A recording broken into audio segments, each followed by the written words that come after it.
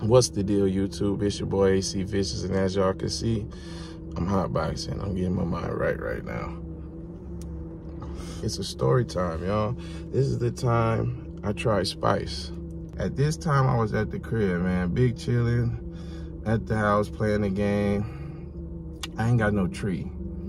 I smoke just like I smoked back then. Just like I smoke now, I smoked the same way back then.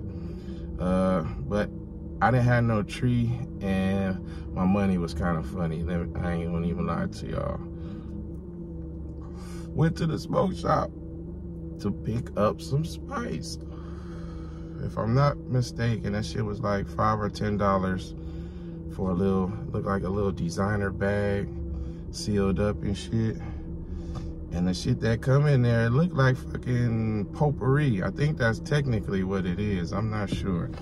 Y'all know something about the spice, the spaghetti? Y'all let me know it down in the comments, man. Or if you tried it before, you tell me your story down in the comments if possible. But anyway, I go to the smoke shop. I spend $5-10 on a little bag, grab me some blunts with it, and I go home. I roll up, and I get comfortable. I hop in bed, I start smoking.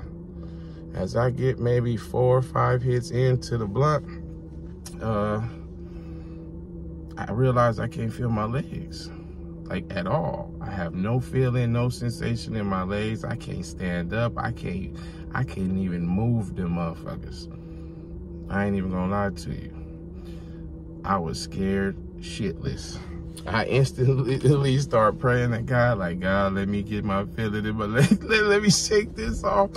And I promise you, I'm not gonna smoke this shit again. And after like 5 minutes go by, the feeling came back and the high came down. The high off of it, it don't really last too long. It kind of got the same effects as tree, but it doesn't. You can't smoke it like it's tree. One, it's not meant to be smoked whatsoever. It's not meant to be rolled up. It's not meant to be burned, smoked. It's not for human consumption. So if you out there and you on that spice, I think in other states, people was probably calling it bath salts, or I don't know if they was mixing it with bath. It wasn't no bath salt up in this shit, I don't think.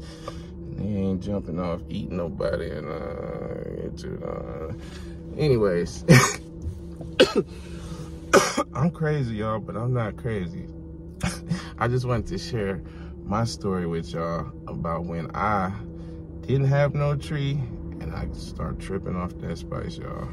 Be sure to like, comment, and subscribe, man. Love y'all. Stay blessed.